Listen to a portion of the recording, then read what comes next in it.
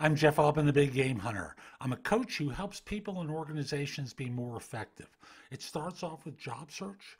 It progresses to helping managers hire better, lead, manage more effectively, overall be more effective in the workplace. Spotted a great post on Hubspot.com in their blog talking about management styles that are effective and not effective. It's called 4 Management Styles to Strive For and 4 to Avoid.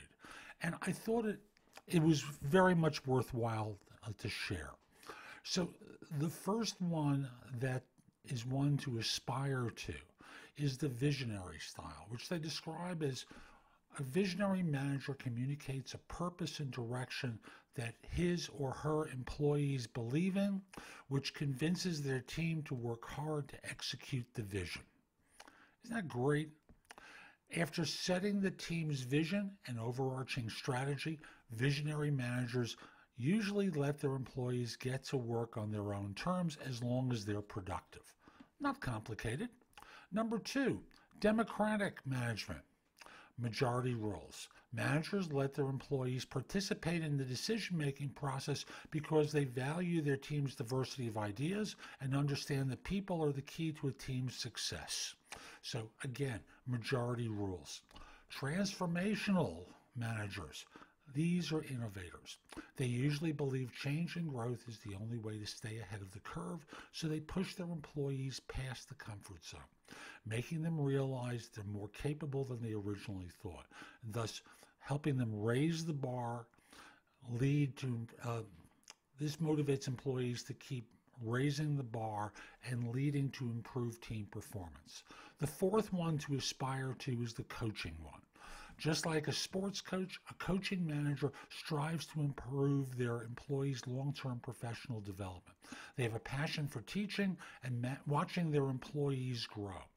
And they're more willing to deal with the employees' short-term failures as long as they learn and get better because of them. Now, there's more detail to these sections so far. I'm just trying to give you an idea. The 4 to avoid: autocratic.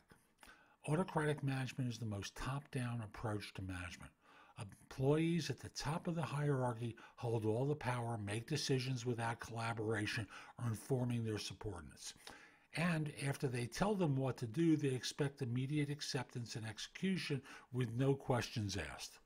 A lot of fun to work for an autocrat, isn't it? This one's tricky because I think most of us have been raised to believe that servant management is wonderful. However, they consider it something worth not aspiring to.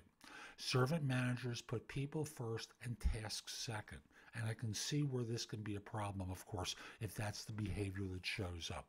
They prioritize their employees' well-being over the team's results so they can foster a harmonious relationship with their employees and keep them as happy as possible. They do everything they can to support and encourage their team, and in return, they expect their employees to be motivated to work hard. Third type, laissez-faire. They monitor their team's activities, but they're completely hands-off. They expect their team to perform up to certain levels, even though they don't proactively help or check in with their employees. Employees led by laissez-faire managers hold all the decision-making authority, working on whatever they want with minimal to no supervision, which is the advantage for them. They can also seek their manager's guidance when they need help.